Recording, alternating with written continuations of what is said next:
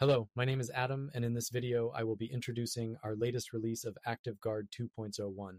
This was publicly released on October 10th, 2024. Okay, let's dive right in.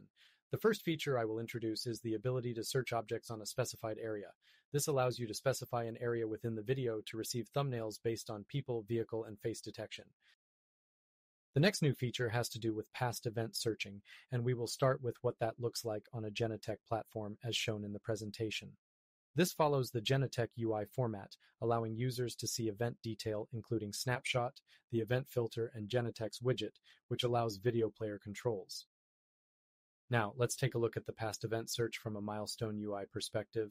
As you can see from the image shown, the user can filter by events, playback recorded video, and add comments as needed for each event. Moving on to the next feature, which is a highly requested one, with ActiveGuard version 2.01, we now support timeline view for face, people, vehicle, and LPR. A user can also switch between a list view and a timeline view.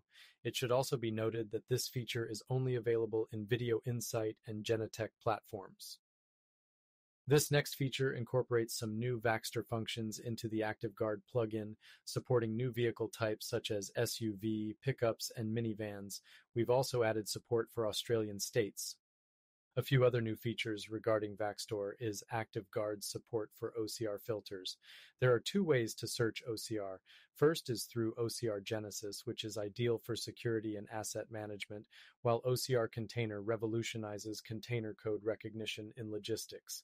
Please remember to check compatibility for Vaxtor OCR apps on our website. Moving on, this next feature involves the new Genetec-style UI monitoring tab.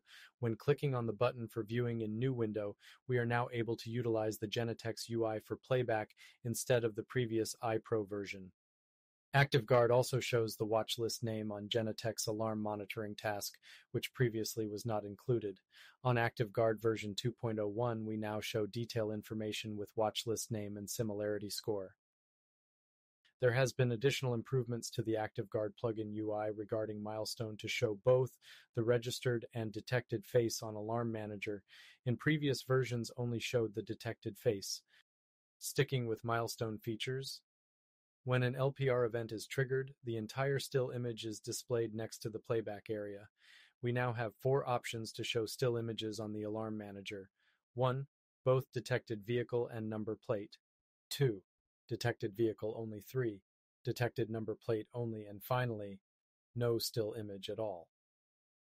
This next feature is about the ActiveGuard dashboard and the ability to bring in heat mapping function for fixed cameras, whereas previously this was only available on 360-degree fisheye cameras. Only 2 features left to cover, and we'll wrap this video up, but hang in there because the next 2 are big ones. First, we have increased the maximum number of face cameras to 100 before the need to add a dedicated ActiveGuard appliance. We've also increased the number of faces that can be added to a watch list from 1,000 to 30,000. Our final feature is the ability to use an external SQL database and support for standby SQL server. Previously, the SQL database was required to reside on the ActiveGuard appliance with no flexibility.